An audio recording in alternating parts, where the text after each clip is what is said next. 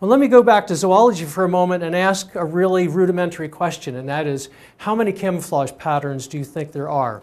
Not just in an octopus or a fish, but any animal whatsoever. So this is a question that's hardly been asked before, but I will point out that in our case, we've been studying the cephalopods for a long time, and the short answer, we think, is 3, not 50, 500, or 5,000. Those are answers I typically get when I pose this question.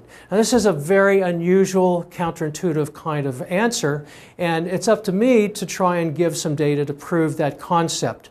I want to point out, however, even though there are 3 basic pattern templates, there's a lot of variation on the theme. So here is a uniform pattern, and we will define this as little to no contrast. I don't care what the color or the brightness is, I'm only interested in little or no contrast and the same pattern from one end of the animal to the other. Mottled might be described in this case as small-scale light and dark patches of moderate contrast and some general repetition of the pattern.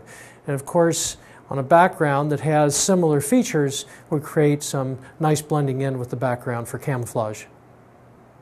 For disruptive coloration, we now have a very different outlay of large-scale, high-contrast, light and dark components, multiple orientations and scales, here partly to break up the recognizable form, but of course, as shown here on the right background, also creating a fair amount of background matching as well.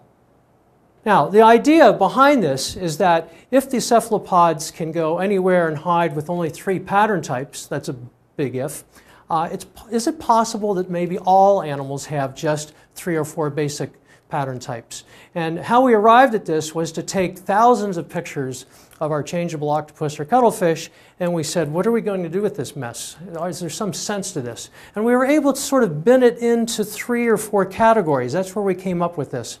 So the animals are teaching us the answer. We're not dreaming it up sitting in our desk back in the lab. So with that in mind, I've gone to the trouble, and many of the students in my lab have, to give some examples of uniform patterning. So we've gone all the way from primates to amphibians to reptiles to fishes to insects, and there's a lot of uniform coloration out in the world. We all know that. And on a uniform background, some degree of camouflage will be achieved. Mottled is another kind of general resemblance. Again, you see here are birds and other similar groups that I just showed you. Doesn't matter if the animals are big or little or wet or dry, you can find a lot of these coloration types throughout the animal kingdom. And finally, disruptive, which is quite unusual and exaggerated perhaps the most in a panda bear or an orca whale. And these are animals that, look, the refrain here is that there's an enormous amount of bright white and brightness, large scale, high contrast. And again, in the right background, these can work. Let me get an extreme example. You take a panda bear.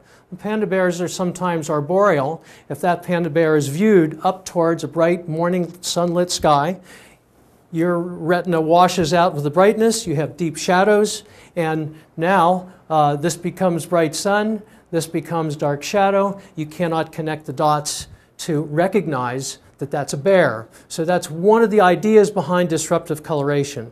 Now that said, in the biology circles, the hardest definition we're trying to support among the zoologists is whether or not disruptive coloration really works in that manner. It's hard experimentally to sort that out. The big significance in our view of this is that if in fact, and it's not fact yet, there are only 3 camo pattern types, then the implication is that the amazing diversity of visual systems on this planet can be tricked in some degree by just 3 or 4 pattern types. So we need to go some way towards proving that. So in this publication right here in 2007, I posited some of these ideas based on our collective work on cephalopods and whether or not this might apply on a larger scale. Well, to say the least, this is a provocative idea. It's been controversial, and I would counter by saying, well, it's testable to some degree. So I will present some of those tests today.